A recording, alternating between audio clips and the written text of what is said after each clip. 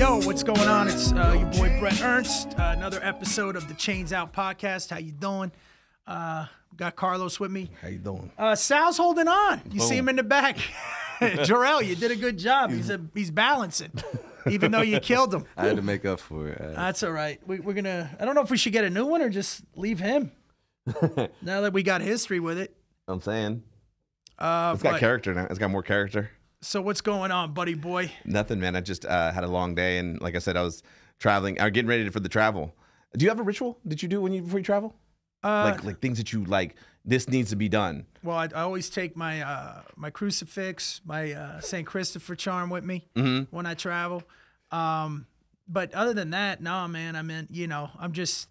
It's like going to work for me. Yeah, everything has to be at the door. Like all the suitcase, everything has to be at the door. Before you leave? Yeah, before I leave. Like, it all has to be set the night before, and like iPad has to be all batteried up. Fucking movies have to be stuck in there. Well, you got a long trip. Yeah, this one's gonna suck. I'm just flying to Phoenix. It's like 45 minutes. Does turbulence fuck with you? Because you've been flying a lot for a long time. Yeah, man. Not really. No, man. I mean, I don't want to give myself the malocchio to bad luck, but I'm used to it, man. Yeah. I know all the tricks at all the airports and everything, though. Like, what do you mean? Like Vegas, right? So if you're in the C and D gates, the lines, especially if you're going to take an early flight, just go through the B and A gates and then walk all the way around to the train because they're barely ever open. Yeah. I mean, sometimes, like, because I'm clear in TSA. Yeah. The clear line is longer than the TSA line.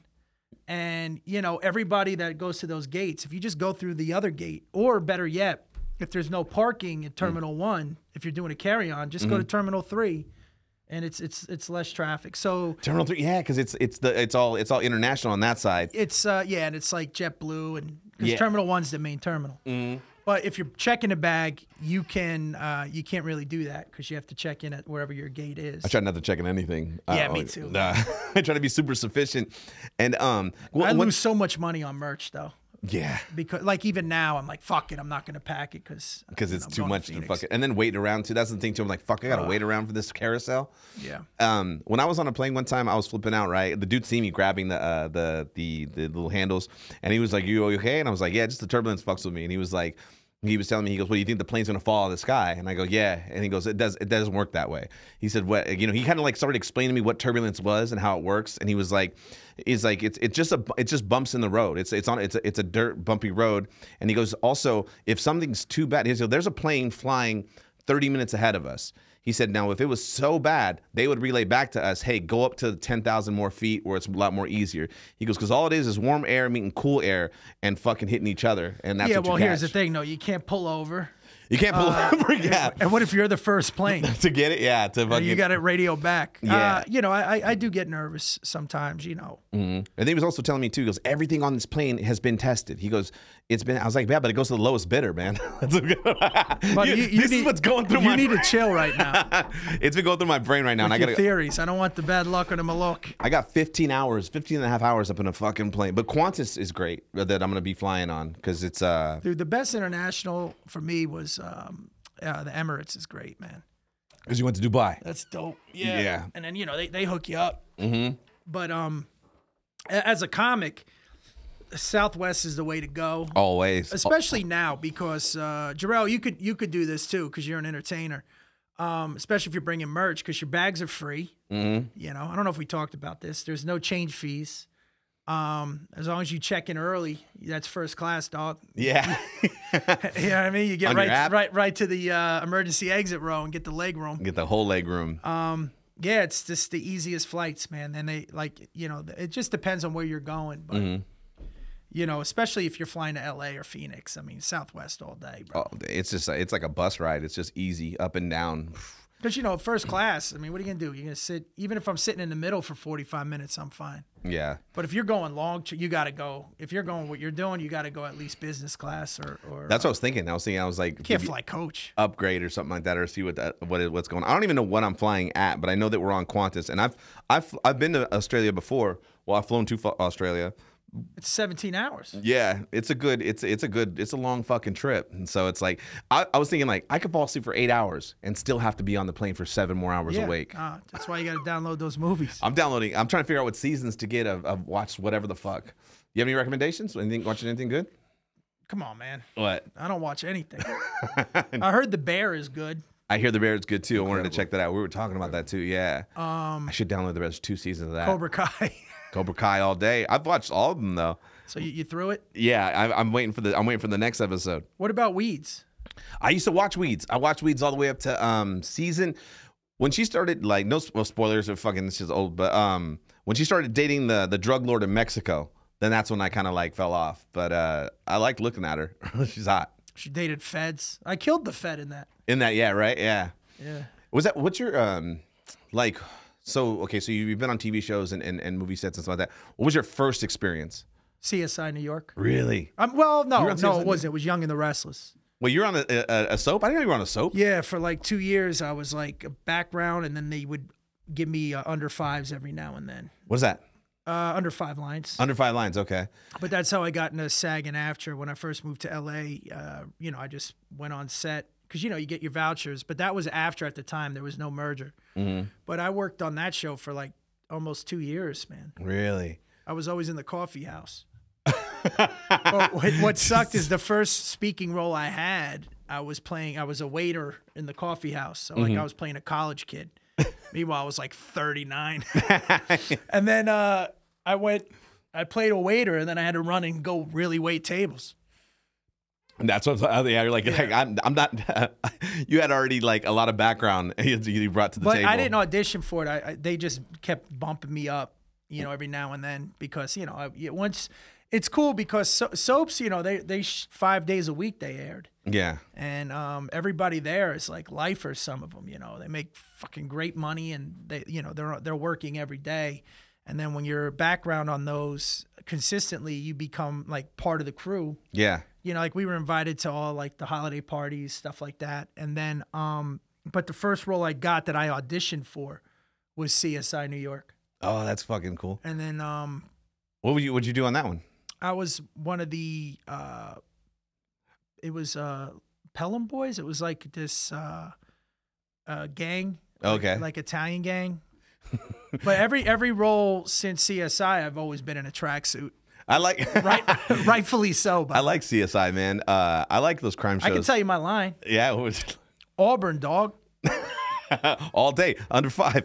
And then I then they feature you in certain scenes, like where like you're there, but then it was like flashbacks of the murder. Oh, okay. And then the guy that created that show, it's such an amazing story. He's from Vegas. Yeah. Well, I know because the original was CSI Las Vegas. Yeah. And they brought it back too. And he drove the tram, like the shuttle buses. Oh. And then he met I guess he met one of those CSI people, and they became friends. And then that's what spawned the idea. But Anthony Zucker, I think his name is, or Zeiker. Look that up. But he was really cool, man. So like our episode, it was like a lot of Italian guys from New York, and then we had the premiere party at this Italian restaurant in the Valley, and then he showed up, Anthony Zeiker. Excuse me. But he was really nice. That was like the first real set that I was on. I got my little honey wagon, like my little waiting room. Yeah, it's funny because you're talking about how like the bless you, the extras and then the upgrades and stuff like that, and then after that, because like. A funny story. Vinny Pastor? Is it Vinny Pastor? Vinny Pastor? Big Pussy. Who's Big Pussy? Vinny Pastor. Yeah. So, I'm this is crazy because I watched Dinner for Five. I used to love Dinner for Five. That's a great show, right, man? And I bought. I'm buying my DVDs all over again. I have that in my That's Favreau's show, right? Yeah, and I have season 3, 4, and 5, and 6 all in my hard drive. But I bought season 1 on DVD, and I'm trying to find them. They're hella hard to find. That and inside the actor studio, you can't really find them on DVD or anything like that, or even streaming. And so I used to love that show, and I remember him talking about him being the upgrade king. Like he would do things in order to figure out how to be upgraded, and all of a sudden he became. He was in Goodfellas. Yeah, he's in the hell. He's got the fur coats in when they're doing the scene. Yeah, he's carrying pulling the fur coats. Yeah, he's in everything. Like he's like the Italian Samuel Jackson, and yeah, that's a good call. And he so anyway, so I'm they both say motherfucker all the time. all the time. Yeah, I'm in Paris, fucking around. I'm about 18, 19 years old. And I'm in this hostel, and it's hot as shit. It's the heat wave, and we're all in the room together, and we all can't sleep. And so we're all talking, and I'm talking about how much I like movies. And this younger kid, he tells his sister, "Have you told him?" And she was like, "Tell him no." And I'm like, "Tell me what?" And she was like, "I'm Vinny Pastori's daughter." And I didn't really recognize the name at first. And she was like, "He's on The Sopranos. He's big pussy." I was like, "The Upgrade King." She was like, "Yeah, my father's the Upgrade King." That's awesome. Yeah. How old was she? She was she probably, if I was 19, she probably had been about 23, 24. She was in college because she was talking about how she was going to college in Washington or Maryland or something like that. You just ran into her in Paris? Ran into her in Paris in a hostel, fucking sweating our balls off, all because there's no central air and heating. So it's all these old ass fucking molt places and shit like that. Yeah, it's crazy the amount of like work that you can get. Extra work's great. There is set etiquette though. They do wrangle you and. As an extra, like you hear stories where like you can't make eye contact with certain people, shit like that. But I've never had a bad experience, The one thing I did, I was an extra in the first Spider-Man, and I can't. Yeah, I was. So my birthday is around March. It's March 26th. It was just last week, and I would always take the bus and go down to LA and go hang out because the Oscars used to be around that time. And I used to go check it out on the red carpet and stuff like that, and just see all the actors and whatnot. And then I was like, man, I just want to be in a movie just one time. And I'm walking by the Chinese Man Theater, and the guy goes, "Hey, you want to be in a movie?" And I'm like, "Shut the fuck up." And I thought it was gonna be a porn or something like that. And he goes, "Now come meet me. We're gonna do Spider-Man. Meet me back here at 8:00 tomorrow morning." It was 2 buses. They took us all down to Long Beach, and it was the scene where they have the where the Green Goblin is in the World's Fair. Yeah. And it was like they go dressed like it's a New York fall. And so I'm wearing a hoodie and shit. But meanwhile, it's March in LA. It's hot as shit. And especially in Long Beach. And then they were like, all right, everyone that's born between January and March, you guys are 1s. Everyone from April to July, you guys are 2s. Everybody else, you guys are 4s. All right. 1s, you run back and forth, north and south. 2s, you run east and west. And 3s, I want you to run in a circle. All right. And action. And I was like, okay, cool. First 5 takes, I'm like, this is awesome. This is fucking awesome. 20 takes, you're sweating. Oh, fuck, dude. Your bitch ass dad is one of those extras that overact. Yeah. He started fucking flailing. Like, He said, he's got with me. He's looking in the camera and shit. Yeah. He's spiking the camera. He's doing the Buffalo Bill dance. I fuck me. he's talking when they're telling him to, pantomime. Yeah. And I was like, dude, I never want to do this again. I remember they gave us a sandwich, like at like one sandwich at like a break. And I was like, nah, I'm good. Went and sat down and it was over.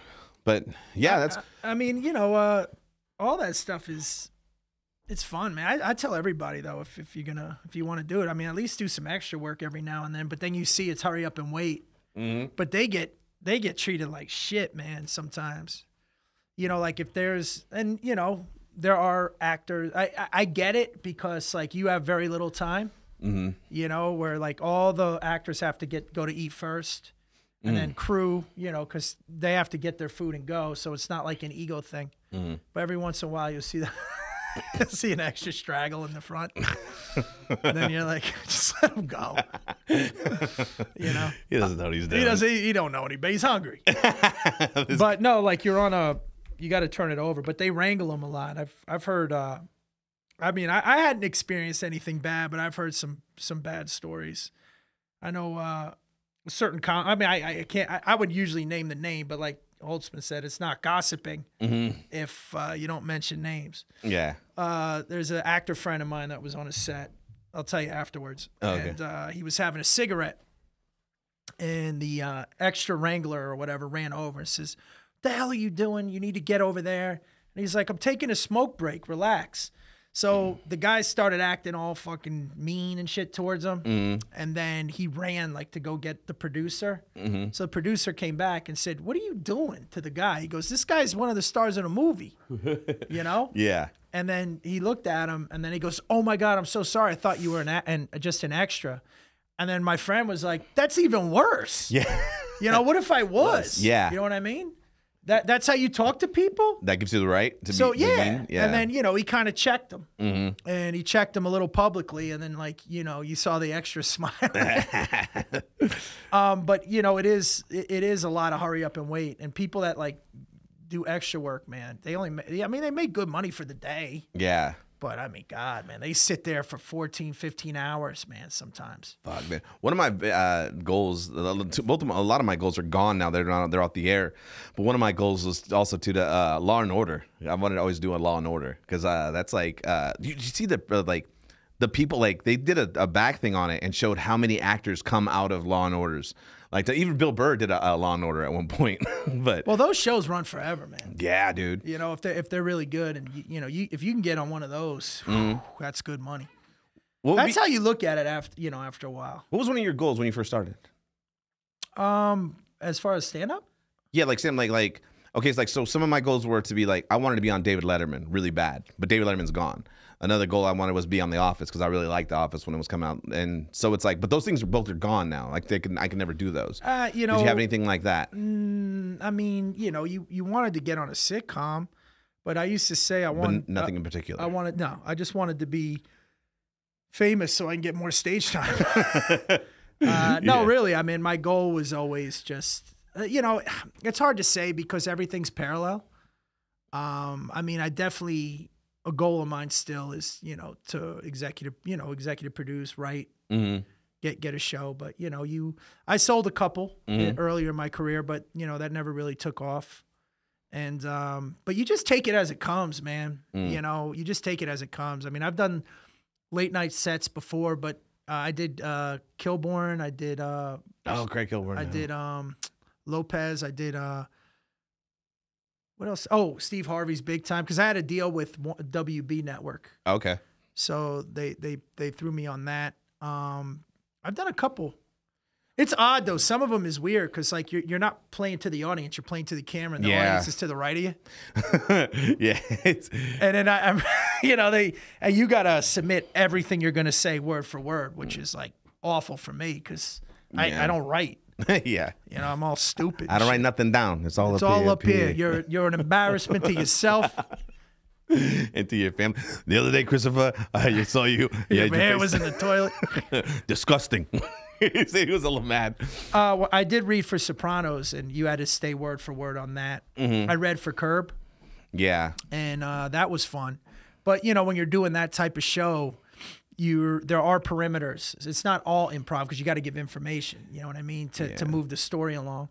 And those guys come from like a lot of those writers, like Dave Chase and like Sam Menz and stuff like that. Those guys are all like theater kind of like writers, because like you can't, in like a play, you can't change any words at all. There's no improving at all. You have to stick in that.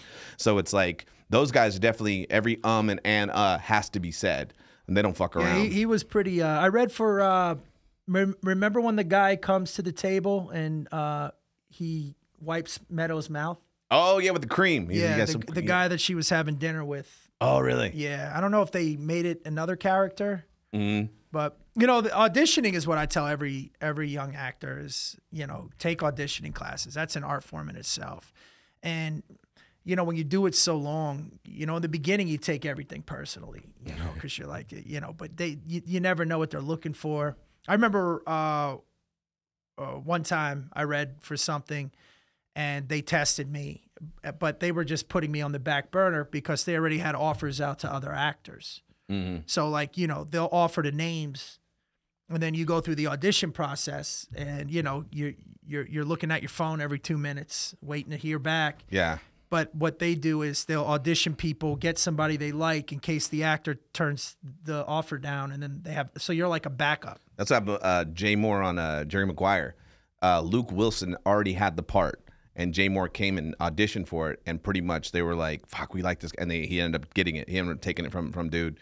because they liked it so much. You know, that's why I always say too, man, like that was the best part about being in LA is, you know, going through the process, learning the process more. I mean, because as far as LA, New York comics, I mean, it's back then, I always felt LA comics, because New York comics were always known as better stand-ups because, you know, they had more stage time. The clubs were, you know, it was grittier. They were grinding more. LA comics, you know, were known to be more like actor stuff. But yeah, I mean, again, you take you wherever you go. You know what I'm saying? Like whether I was in New York or LA, I'd still be the same comic because I still grinded and hustled. But I would say the LA comics knew more about the business because you're in meetings constantly, you're in auditions constantly. That's one thing too. I was like, I didn't like. That's why I never liked LA. I was just very like, you know, I how can I say this? I really I was into stand-up comedy. I always wanted to be a comedian. So I had the utmost respect for it. And I loved it. And I hated when I came to LA and I would hear how people treated it like a entry-level position in the conglomerate of the entertainment business.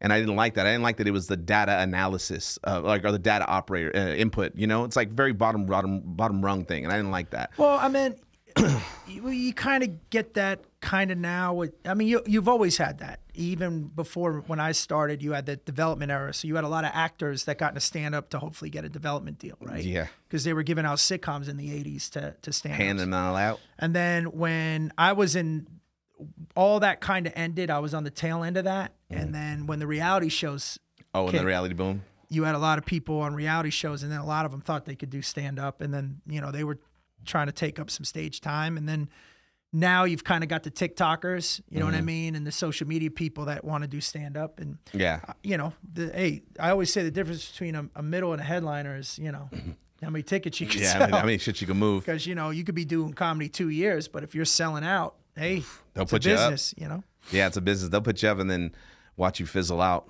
I will say, when I got not the first screenplay I wrote, but when I got optioned, that was because, you know, I moved. And explain to people that don't know what option means. Some people don't know what. Well, it's when the quarterback decides if he's going to keep the ball or he's going to dish it off to the tailback and look for the hot route. No.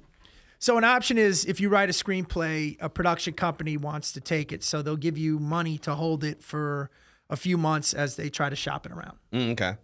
And but every opportunity that I got came from me being on stage, people seeing me, and then, you know, and then when you do what's called generals, where they, like a network exec or a casting director might see you and they might be casting something. And what's great about casting directors is that their goal, like they take pride in casting. Like they love getting those right parts. So people would come to the Improv or the Laugh Factory, but Dublin's, that night at Dublin's, which I think we talked about before. Yeah, I pulled a lot of stuff out of that. So casting directors will come up to me and give me a card and then say, have your manager or agent call me. And then they set up generals, and then you go sit down and you talk to them, and then they have you read for them. You know, they'll give you sides, and then, you know, they'll keep you in mind. Yeah. But, that type of stuff. So I was on stage one night, and there was a guy that pulled me to the side, and he was talking about, you know, any projects that I had. And, you know, and I said, yeah, because I'm always writing. Yeah. And then scripts, not stand-up. I can't write stand-up. No, I just perform it and remember it. I think we had this talk, too, where I was like, I don't write funny scripts or funny screenplays. Like, all my shit is very serious and drama-driven. Because, like, I perform stand-up. I perform being funny. I just can't sit down and write funny. So I went in there, and then he asked me what I had, and I had a couple of things, ideas that I pitched. He reacted to one.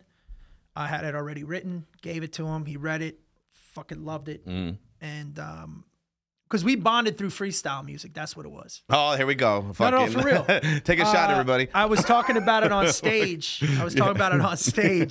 And he's like, yo, I love that. And he goes, I'm doing a documentary on freestyle. And I said, get out of here. And then we were talking.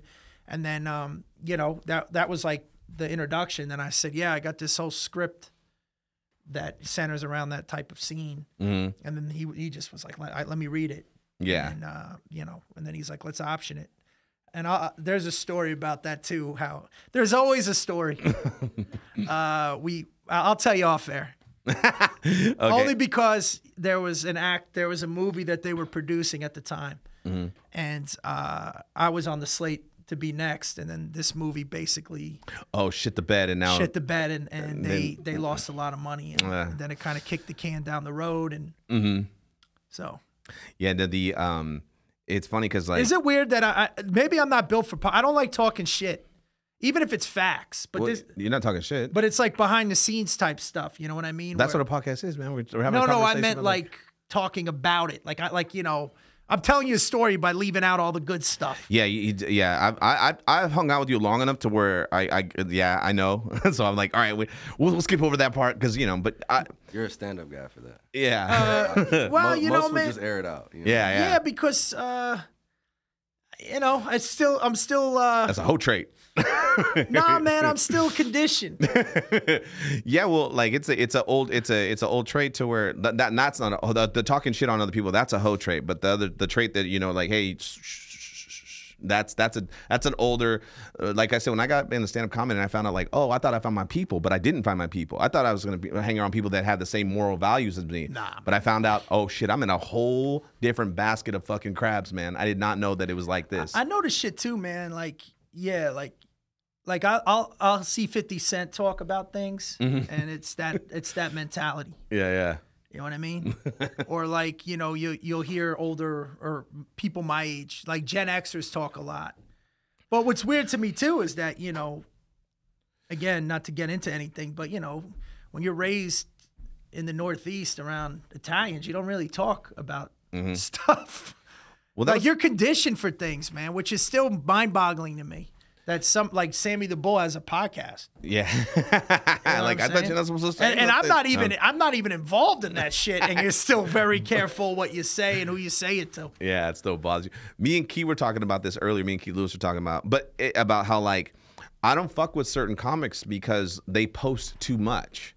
They talk too much online. Like, let's say I book them for a show or take them with me somewhere and they got a problem. They don't talk to me about the problem. They go on and do some subliminal, you know, hit about, you know, such and such. Was at a comedy club, really didn't enjoy the da-da-da-da. And it's like, well, instead of going to the public about it, you should have came and just talked to me and we could have took care of it right then and there. Absolutely. But now I can't bring you along because now I don't know what else you might have a problem with later on down the line and start going to other people. That's just not good. Yeah, that's some bitch shit right there. Yeah. Dog. No, you know, you always talk man to man about it. I mean, there was, you know, one time I was at a club and I wanted to talk to the middle, and you know, I'm not gonna. There was a bunch of times, but you know, I wanted to do it personally, and he was like, "No, I don't want to." I was like, "All right." Yeah. You know, I had one time one kid did something where the owner was gonna fire him. Yeah. And I'm like, you can't fire the kid. You can't take money off the table. You know what I mean? We'll just move him around. Dude, that's another thing we hit today too. I was talking about how like, even if I don't like you, I will not take money out of your pocket. You can't take food off another person's I won't tell a booker not to book you. I won't tell anybody else. I'm just like, yo, that's none of my business because it's bad. I say karma, you say malokia. Is that what it is? No, it's bad luck. Bad luck. Yeah, I don't take no money out of nobody's pocket. I don't fucking hate on them. It's not even about the luck. To me, it's like, you know, I'd rather remain indifferent than you know. I don't hold grudges like that. It's minor to a major. And I'm not vindictive and none of that stuff, man. It is what it is. You just forgive and move on. Mm-hmm. Or, you know, you try and rectify it and do the right thing. And, you know, again, if the person's being malicious or then we'll talk it out, you know, however we got to talk it out. But if it's just somebody that doesn't know any better or kind of fucked up, you know, but still is like a nice person, not trying to, you know, maybe just fucked up, then, you know, you teach them a lesson without hurting them. Yeah. I don't mean physically, like, you know, in the pocket or feelings, or, you know, take a gig away from somebody. It's just not. I think we are different, bro. I mean, I've had the same run-ins with comics where, you know, we're trying to navigate a certain way, the way we navigated through things, and then you run into people that just don't understand that reciprocation. Or they're like, you're breaking the rules right here. They're like, oh, I didn't even know there was rules. Who cares about those rules? And it's like, see, that's the problem. You don't even you get no respect. There was I like we talk about it too a lot in the festival circuit too, like because the bookers will come out, industry will come out, and it's something they stress a lot, and these kids still don't get it. They're like, they say we read your guys' social media. We see what you're doing. We see who you're talking about. We see how you're acting on social media. And most of the times, we hate to say this, but we're not booking you because of what you do on your social medias. And I'm like, yeah, dude. And as soon as I heard, when I heard that like years ago, like I'm telling you, this is about 6-7 years ago, I stopped posting jokes or thought process or opinion pieces. It's like, you know what? Yeah, we'll save this all for later when I write something better enough and I'll perform it on stage.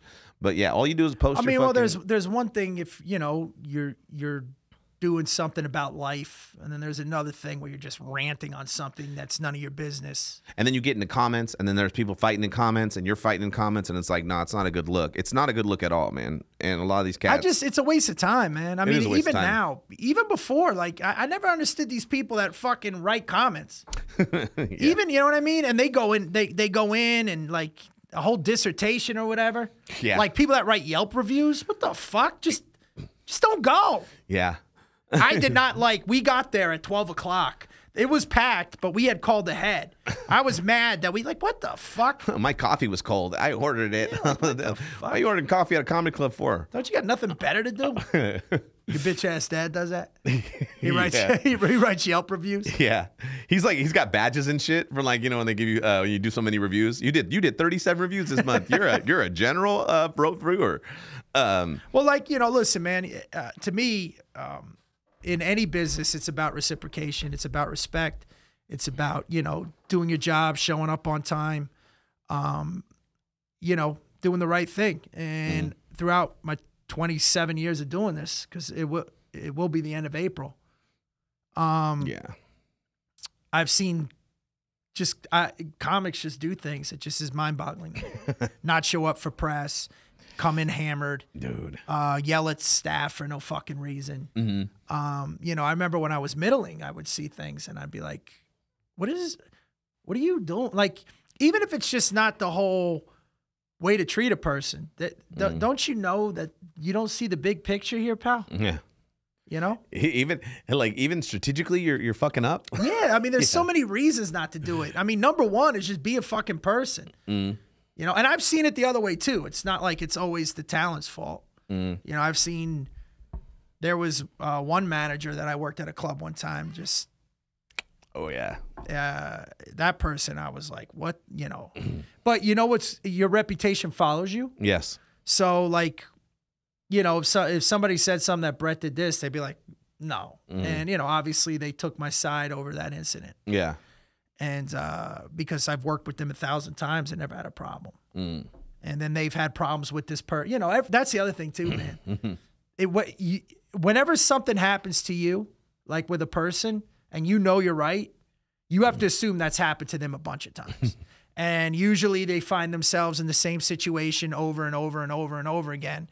And they have that blind spot where they blame everybody else. But in reality, you just step back, let it play out. And then, I forgot who said it, but they said the truth is like a lion.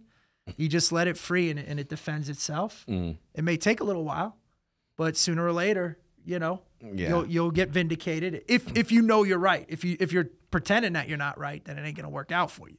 Yeah, you got to sell that lie and sell it and sell it and sell it. And there's times I fucked up. You just apologize and try and rectify it. But again, I've just seen it too many fucking times, especially on morning shows, man. When morning radio isn't as big as it used to be, there are some markets that sell. Dude, I wish I had that video. I don't know. I'm gonna find it of what you did. What I did to you on the morning radio. That was hilarious. I've seen comics just burn bridges with the morning show people. Oh yeah, yeah. Just fucking coming in and being all drunk or just not showing up, or having an ego. Or yeah. I loved doing it, man. Those were the cool things to me, man. Because I came at the tail end. I got to be on some morning radio, and I was enjoying the shit out of it, man. Hanging out, and I'd want to stay longer. I'm like, can I read the news? Can I be on this shit?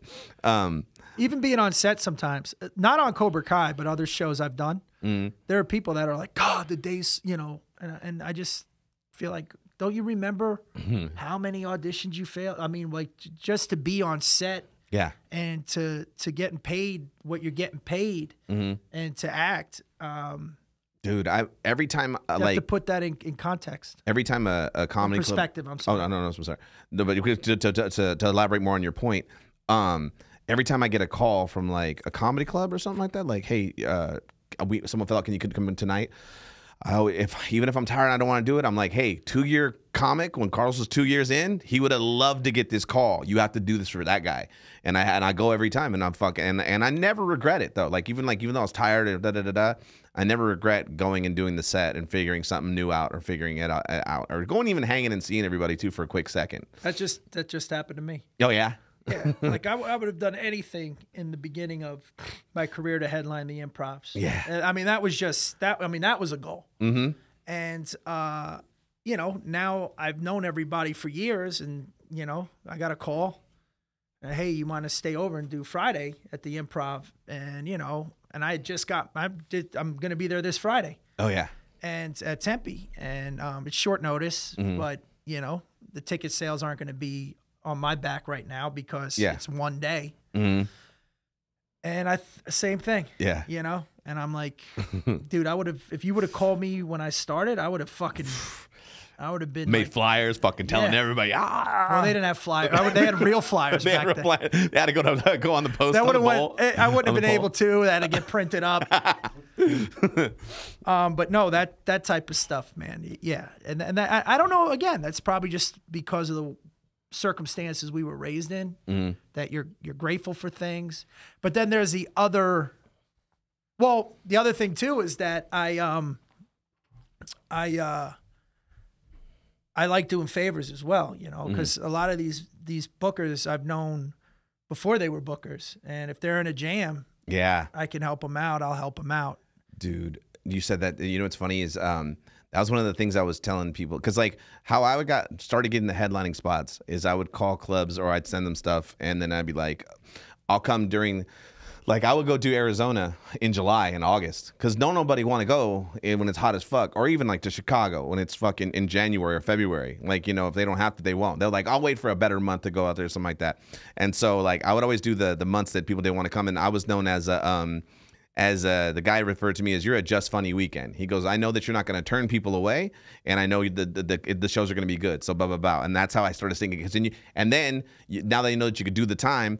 When someone cancels, now they bring me in whenever someone cancels, and then I also get my date and I get in rotation. So sometimes clubs won't bring you back once a year.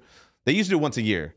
Now it's like 18 months. You ever notice that now? It's getting. Well, it's always been. It's always been 9. The time frame's no less than 9 months. No more than 18 months. Yeah, it's usually between 9 and 18 months. Yeah, so like I was like once every year. That's how I would get it. And then, but sometimes since I would do it that way, I would get 2 headlining spots in a year because of the fallout or whatnot. There was an old comic joke about that. What's that? Every 9 months, because you know if you clip a waitress, she come back 9 months later, she could be pregnant. You stressing out? That's the other thing too, man. Like I was very fortunate to start when I started because I worked with a lot of the older comedians. You know, and learned a lot from them, even though the road's a little different now and everything's different now, but the etiquette's the same. But picking up those gigs, one of the best weekends I ever had in stand-up is on a Last Second. And I loved both the Dorfmans that run the Zanies. Oh, okay. And my buddy Joel, who I've known since he was, you know, young, that owns all the Improvs in Arizona now, and the ones in South Florida. They love you, by the way. I did it not too long ago. Was it Jessica? Oh, Melissa. Melissa, yeah. Justin? Yeah. We got history, man. Yeah. They were like... Well, I knew them when they were servers. You know, again, I hate saying this because, again, I hate saying it because there shouldn't be any other reason. But just for this reason alone, when you're nice to the staff, you never know who or what's going to move up and be where. Yeah. Like at the Tempe Improv years ago, Adam Egett and Paige, the one Paige used to book the Improv in L.A. and Adam the Comedy Store and now the Mothership. They were both servers at Tempe Improv. At Tempe Improv, and we used to go out and hang out, and I mean I just like kicking it with them anyways, because you know. But I'm saying then they become these 2 major fucking bookers or personalities in comedy, and Adam's known. But again, so wait, this was one of the best weekends ever. Jarrell, you'll love this. So. I'm in LA. I get a call on Wednesday. They're like, Bret, can you come to Nashville? This would be my couch story that I would tell. Mm-hmm. They go, can you come to Nashville and work? You know, it's last second. And I didn't even unpack my bags. Yeah. And then Joel's like, please do me the favor. And I'm like, all right. And then they said, well, look, this is a unique situation. You're going to be headlining. Okay. But Jimmy Fallon, did I ever tell you this story? No. But Jimmy Fallon, this was before he got the Tonight Show, when he was doing his first talk show, the Jimmy Fallon Show. Mm. So he was going around opening. He had a headliner that he was touring with, and but he didn't want it announced. So he was getting his legs back a little. I do remember you telling me. Yes, I do now. So they go, look, you can't advertise. It's going to be Bret Ernst with special guests. Mm-hmm. So I said, cool. And I guess, Jimmy, that they had looked at the list and, he was like, yeah, I know that, Bret's a good guy. And we had met a couple times. Jimmy's awesome, by the way. He's fucking amazing as a person. Dude, I'm not, I had the best weekend with him. Mm-hmm. They said, but you can't advertise it. So I fly in Thursday. I get right from the plane to the club and it's packed. And there's television cameras and shit. There's a tour bus in the front. There's a helicopter. So I said to Brian, I said, yo, I didn't say a word. And he goes, no. He goes, CBS was shooting a show, Hidden Talents of the Stars, and Clint Black was going to do stand-up. Oh, okay. So the audience didn't know he was going to be there. Uh-huh. All right? Yeah. So they packed it. It was like not a paid audience, but it was like a free show. I mean, I don't know if you've ever done Nashville's and Zany's Nashville. I didn't do that. God, the club's phenomenal. And you have the bottom row, but then they have a balcony up top. So long story boring. I show up. Clint Black was there. Jimmy Fallon was there. And, and I'm like, hey, nice to meet you. And Clint was a great guy. A gentleman. Awesome guy. Oh, stand up, dude. So the poor MC goes up. He's only allowed to do like 5 minutes. And he goes to the crowd, ladies and gentlemen, we got a special guest tonight. You may know him, Clint Black. So everybody starts clapping, and then he walks out on stage, and I mean, dude, the place fucking erupted. I mean, we're in Nashville. Women were crying and shit. Country singer. And the country singers always tell you their first name. He's like, hi, I'm Clint Black. We're like, we know who you are, motherfucker. So he did 10 minutes, and man, it was, and again, I wouldn't say it. I mean, he was killing it, and because he's a performer. Yeah. Now, granted, he was reading jokes, but he was still killing it. Mm-hmm. So he gets off stage. People are freaking out. And then the MC's like, guys, stay seated. We have another special guest. You know him from Saturday Night Live, Jimmy Fallon. And then they're all like, what the fuck? Yeah. Then Jimmy comes out, does a solid 20. Now, meanwhile, I'm in the back going, what the fuck, man? What's going on, man? Why don't you dig up Pryor and bring up Willie Nelson or something? So then when they brought me out, they're like, all right, here's your headliner. 14 of you might have saw him in a documentary with Vince Vaughn. Dude, I came out. You could just feel the whole room go, ah. And then my opening line was, well, how the fuck you think it feels to be me right now? Yeah.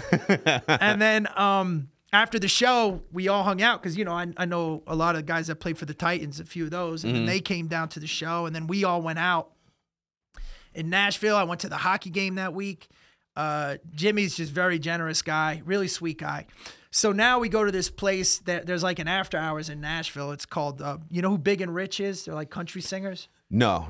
They own like this private club for like all like country western singer, NFL players. It's like a private club. It's open late. Oh shit! But it's like a membership, so you go. Mm-hmm.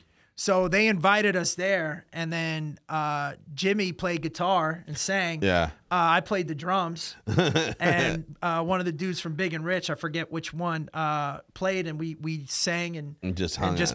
I was just in a band, an impromptu band. They had one drumstick, so I was like doing this, like like I was the drummer from Def Leppard. Yeah. With one arm. I mean, I was trying to play, but it was fucking phenomenal, man. It was such a good time, bro. Damn. And that was a fallout. Yeah. That was a fucking I'll listen. I mean, it was one of the best. It was one of the best weekends of my life. Impromptu event. You Fallout, but you had Clint Black open for you, and also Jimmy, all these guys, and then fucking went in impromptu band with them as well. Damn, fool. And it was for the weekend or just for one night? It was no, just the whole night? weekend. Oh, the whole weekend. Oh shit. Dude, we went out to eat, and then it was just a blast, man. It really was. It was such a good time that weekend. I haven't ever done Zanies or anything like that. I just only done the Chicago ones, but the in Nashville, I went to that Nashville. It's fucking cracking. Dude, Nashville's great because, you know, a lot of those musicians are a lot like comics. Yeah. And they're a lot like professional wrestlers, too. Because remember, I hosted professional wrestling on MTV. Oh, did you? Yeah, 2006. It was called Wrestling Society X. And, yeah, I'm a huge mark for wrestling. And to listen to the wrestlers talk. Yeah, they perform. And, the Rocks. And to know country singers. Mm-hmm. And then to know comics, it's the same fucking conversations. Bro. Yeah. Well, too, they like during like when they're playing, they grind out every dollar. In the middle of their set, you know, they'll have to, you know, while everyone's changing up or whatever to drop to a different quarter or anything like that, you know, like they'll have a little banter with the audience. So they're used to the but back there's and a forth. Circuit for country singers, right? Over there, yeah. Yeah, so like, you know, they'll go and they'll play all these different bars and clubs, and then every floor is different. That's crazy to me. And then wrestlers, it's the same thing. I mean, here you had these wrestlers that, you know, were on a TV show, but then they were talking about, like, you know, a promoter in Modesto that is paying like $50 a match, but you know, the guy's like, "Can I ride with you? My car doesn't work." Same conversations as comics and musicians. It was a trip because I remember like a comic told me a long time ago, he was like, they don't pay us to do stand-up because they pay us to take long car rides and sleep in shitty hotels. He goes, that's what they pay us for. Those are the things we don't want to be doing. He goes, but the stand-up is something that we want to do, and we do that for free. And he was like, don't tell him though. I was like, yeah. No, I mean, you know, dude, it's what we signed up for. Yeah. That's the other thing too, man. You get these people that you sign up for it. This is what it's supposed to be. Mm-hmm. You know what I mean? I was all for it. I'm all in love with it. I came back from, you know, like I said, traveling the world. I got addicted to traveling, where I would get a job, save up for 6 months to buy a plane ticket, and then I'd save up for another 2 months, and then just quit my job and I just go somewhere. And that's why I said, like, I already been to Australia because I took off over there, started traveling over there, took off to China and fucking checked out China, and then I haven't been to South America though. That was one of the ones I wanted to get to. And then, Jory, it's Jor-El. It's French. You said you got stationed in Paris, or no, not Paris, but in Germany? Italy. Okay, Italy. And hey, God bless. You got to go, man. You got to go check that out. I will eventually, man. You got to. That's one of the things, man. It's just, dude, it's like, right? Like, it's incredible. It's incredible. Like, you can't even describe it on how cool it is to walk and see the fountain of was it Tripoli or Sam Tripoli? No, De Farnese, the fountain of De Farnese or some shit like that. That's so. It's my ex-wife lived in Rome. Really? For a little while, yeah, because that's where her grandfather was from, and I know I got family over there. But you know, it's funny too. Like the Italians in Italy, they're always shitting on Italian Americans. Yeah, dude, all the comments. Like, they can't do the math on this. They're like, "Why do you call yourself Italian?" You're like, "Yeah, I'm American, but here, yeah, you know, we're our own thing." Yeah, fucking fettuccine alfredo, chicken fettuccine alfredo doesn't exist. It doesn't exist over there. I remember I tried to get it. They're like, disrespectful. My ex-girlfriend's. Her father used to go, I'm Italian, I'm fat. And then he went to Italy. He was the fattest guy. Because the food is so pure over there, man. Like, it's really hard to get, like, fat. You don't see fat people either. No, because there's all that walking that everyone's doing, and then you're eating, like, such pure food. Fuck, dude. My older brother, when he was there, he was in Sicily. Mm-hmm. And then, I guess, you know, met with some cousins or whatever, but they were eating and they were having mussels. They went out in the fucking boat, and then they had the little, you know, where they just pull the mussels up. Fucking fresh. That's how you doing. And it's from your mom's side, right? My mom is. My family is from Catania and Messina, And then my grandmother was from Naples. God bless. God bless. We're all Southern Italian. Like this. Okay. I was watching Casino because I'm introducing Amber? No, her daughter to a lot of the movies. So she watched Godfather 1, and now she watched Godfather 2, which is something too. Kids don't have the attention span because we're watching it and it's developing. And I'm looking at her knowing that she's not getting what's happening. Even the conversation that they're having, she's not even picking it up. And I'm like, you know what he's saying, right? This guy's named Hyman Roth, and this guy over here, this is what's happening right here. He thinks that he killed him, that he didn't. It's a whole thing. And she's like, I didn't get that. I go, here, I'm going to rewind it. And now that you know this, try to figure it out. And then she was like, she's getting it. But we watched Casino as well. And when Remo does the fucking, when he goes, take care of him, the fucking, the ring and the finger. My favorite thing is when he goes, let me ask you something. Put your hand here. Yeah. He goes, let me ask you something. The little guy, is he banging the Jew's wife? Yeah. Because if he is, and then he's like, I don't know. Then he goes, okay. But he slaps his hand. Yeah. Okay. You're a good boy. You're a good boy. He goes, we can't have that. We can't have it. Can't have that. Dude, and we're talking about that too because, Joey, because Joey's another engineer we have, and he's from here, born and raised, and we're talking about how, like, the housing development, it's growing, it's spreading. Like, sooner or later, they're going to hit more bodies in these fucking deserts when they're digging up. Well, that's what happened when they were building Giant Stadium. Giants? Oh, over there in the fucking Meadowlands? Yeah, there's fucking bodies everywhere. They stopped letting them know because every time they found a body, it was a crime scene. I think I read the article. After like 15 bodies, they were just like, fuck it. They were like, we need to develop this shit. The season starts in fucking 2 more weeks. Well, I mean, again, a lot of people don't remember because Italian Americans, I mean, we were the streets for fucking 80 years. We need our football. Fuck their closure. We need that. No, I'm just saying, Italian Americans were the streets for almost 80 years. Mm-hmm. Everything that now that, from the clothes to the rackets to the character to the terminology, that was pretty much us. Mm-hmm. And, we killed a lot. We killed a lot of each other. I think I read somewhere it's like some ridiculous amount of percentage, like 5-6%. Yeah, dude. And then there was bodies everywhere. I had a friend of mine that was a frogman that went into the Hudson. Yeah. And, when they look for stuff, and I asked him, I go, what's down there? He goes, you fucking have no idea. Oh, no. I mean, you got remains from, like, the gangs in New York. Damn. Oh, shit, From, like, the dead rabbits and shit. Oh, no. And that's pistols crazy. and stuff from the Civil War. Just tossed down there. All that shit. And it's funny, too, because, like, especially talking about in water, fucking Lake Mead was drying up. They're finding canisters, barrels of people buried inside of them. Well, that's Chicago where they were clipping people in there. Oh, yeah, here, too? Over there? Mm-hmm. Well, in Casino, I think they found him in Iowa. Yeah. Oh, the guy that Nicky Spilotro. Spilotro. Anthony yeah. Spilotro was his name. But no, they found remember Chicago's its own. It's part. It was part of it, but it's its own thing. Yeah. Last summer they found what?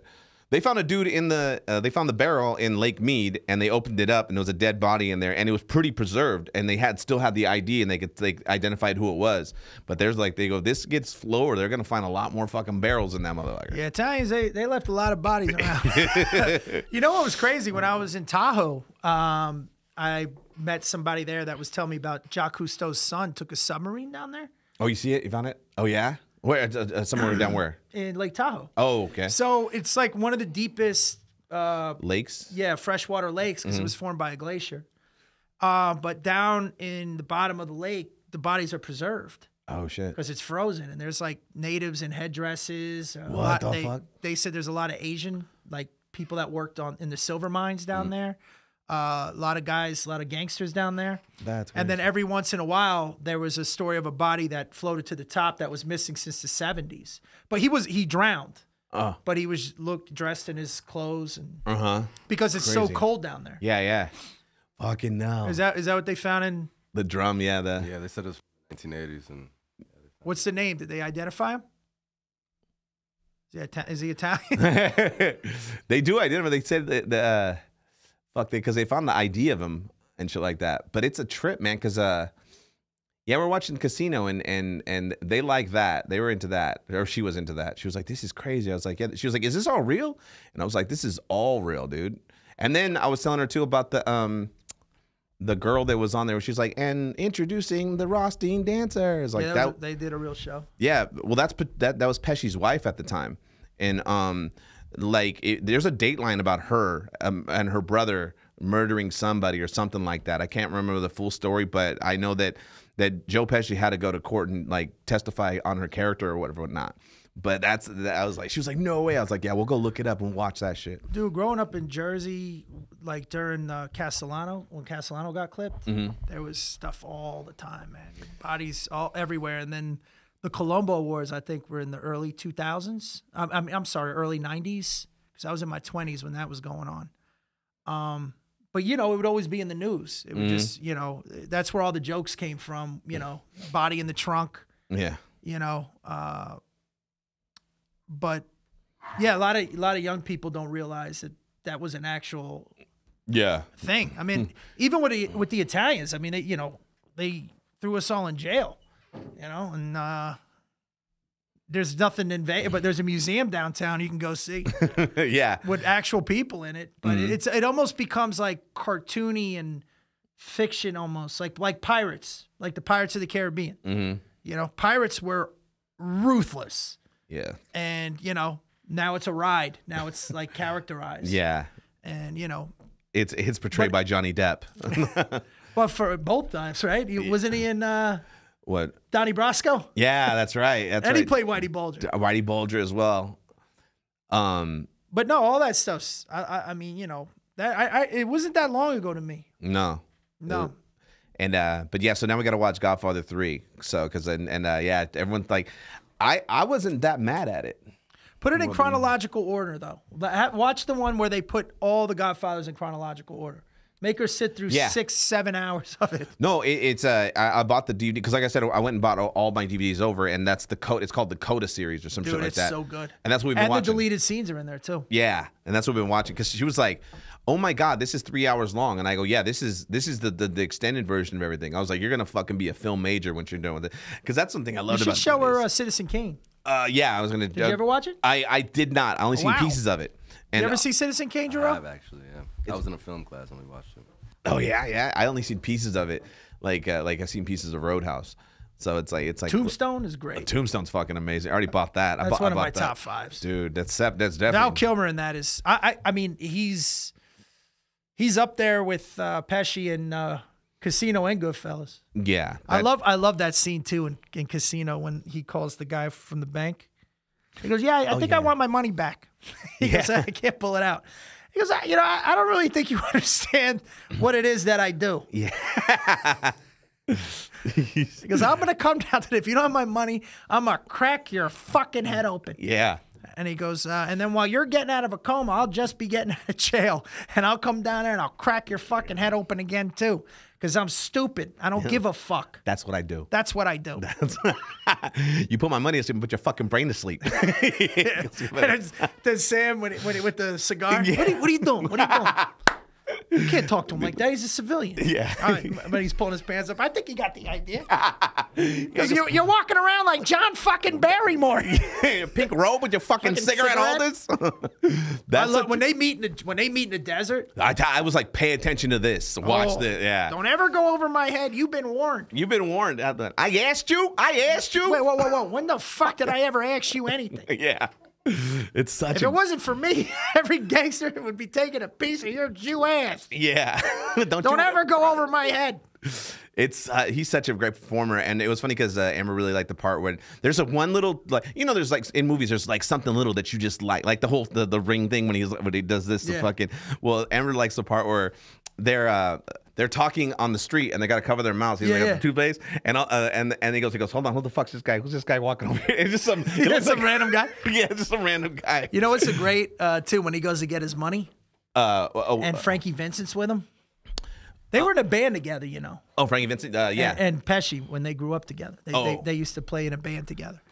And when he goes, that's why you had my money ready for me. Yeah. But then when Frankie Vincent goes, smarten up. That's how my grandfather talked. Yeah, he goes, I thought you're laying it. No, I'm not. I'm taking it. I'm taking it. No, I thought you were laying. He was like, you thought I was laying it. That's why you had it fucking ready for me. So I could slap. You know what else is a great well, I guess whatever the term is, idiosyncrasy. Yeah. Is when De Niro's in the bar and Frenchie comes when they're talking about the first heist when they're gonna walk in and get the money. Oh yeah. And he comes over and Henry goes, "This is the guy I was telling you about." And he goes, "Yeah." And De Niro's like, Just calm down, calm down. He goes, "You're looking at him. I'm the commandant. I'm the midnight to 5 guy." But remember when he's smoking, he's getting all right. He goes, All right. Yeah. I'll tell you right now. I know we got to wrap this up. If you really the best Scorsese movie that really encompasses the way the Italians were back then is Raging Bull. Oh. The way fucking Pesci is with De Niro, all the subtleties when they're out to eat, they all come in with the suits. The when he beats the shit out of Frankie Vincent. Yeah, in the thing. Don't make my brother look like a fucking asshole. Yeah, don't you make my get up now. And he smacks him with the glass, like all that shit. That's how they were. When he's in the sauna and he's trying to lose weight and he goes just a little bit ice, just a little yeah. One of my favorite parts too in that movie is when because it's one of the best. Like I'll tell you mine and we wrap it up after you. Yeah, I bought that one. That's another one too. I got two. Yeah, and when he goes when he. They're talking about how De Niro's a good-looking kid, and then the wife goes, That's my favorite. Pesci wife goes, she goes, hey, she didn't mean nothing by it. She's just a good-looking kid. And he looks over like, don't you fucking, my brother. No, he goes, oh, don't ever get in between my brother and his wife. Take the kids and go in the other room. Your ass over. Whoa. Then he's like, we'll take them out, but don't tell Lenore. He's bringing his girlfriend. Yeah. You bring it over. You're going to burn it. That's my other favorite That's part. When he goes, it defeats its purpose. Then the guy's yelling in the window, I'll break your fucking, everybody's yelling. Yeah, the whole thing. I'll give you a fucking beating. I'll throw you a beating. You animal, you. Have you seen it? Have you ever seen Raging Bull? Never seen Raging Bull. Dude, it's black and white, and it's gonna seem like it's super duper old, but the way it's shot, they shot it in awesome. black and white. Yeah, it's you didn't get me down, Ray. Yeah, it's really good. It's a really good boxing movie. It's about Jake LaMotta, the Raging Bull, and it's his story. It's amazing. Such a great movie. And he didn't win an Academy Award for that. No, he didn't win an Academy Award for Goodfellas. Didn't win one for Casino. Godfather. He won it. The Godfather Part 2. He won Best Supporting. De Niro. No. I'm talking about Scorsese. No, he won it for the Departed. That's what he won. The one. He didn't even get Gangs in New York. Oh, well, I'm not too big on Gangs in New York. Come on. You know what's his name? The Butcher? The Butcher. And on the last day when the Lord rested, he scooted his ass off the side of Europe and took a dump. Hence Ireland. No disrespect. He's like, none taken, sir. He that's crazy how he goes in and out of the accent too. Like he goes from like a English formal person, then all of a sudden he gets to New York on it. Well, what's cool is in the transformation where the New York accent comes from, and it's fascinating if you look up the history of the accents in America, because Southern accent is a bit of a British and Irish Gaelic. Oh, I can see that. You know, but it's the Dutch, and there's like that evolution when he talks like this. Mm-hmm. You know? Yeah. What's the matter? Your mouth sewn shut with honey juice? But you hear it's like a little mid-transformation, and then the way the Italians ended up talking is influenced the New York accent even more. Because you know, people with a New York accent, they always go, "You sound Italian." Yeah. They associate that. But there was an addition to that was different. Like my grandmother would say words like, it sounded British. Like she'd be like, "You want a bottle?" They wouldn't say their T's. Yeah. You know, stuff like that. But we got to wrap this up. All right, listen, if you're in Arizona, I'm at the Tempe Improv Friday, 2 shows. Carlos, you're overseas. You'll be gone for 15 days. No, I can do one more next week, and then I'll be gone. But this Friday, I'm taking Jamal with me, and we're gonna go hit the Well Comedy Club in Bakersfield. Daniel Betts is another comic who opened up a comedy club out there, and gotta support, gotta go and take care of who would take care of you. I actually performed in Bakersfield a couple times. Yeah, at the you did the fucking thing. Yeah, with at the Country Western. The Country Wild West tour. Yeah, but the Country Western Museum's there. Okay. Buck Owens. Buck Owens. Dude, they have a Cadillac on the wall. The guy that owned it, and he put it on the wall. Because, sideways. Yeah, it's on the wall, and it's because he won it from Elvis in a card game. So it's one of Elvis's Cadillacs, but that thing's dope, man. It's got like Colt 45s as door handles. Oh, okay. Dude, if you check it out, it's really dope. We're gonna go hanging out up there. But all right, guys, that's it. I hope you guys had a wonderful Easter. To all my Jewish friends out there, I hope you had a great Passover. To all my atheists out there, happy you. I hope you had a good you. Was Ramadan as well? Had a good Sunday. Was Ramadan in? I think so. Yeah. So to all my Muslim listeners out there, happy Ramadan. And yeah, we'll be back next week. So God bless.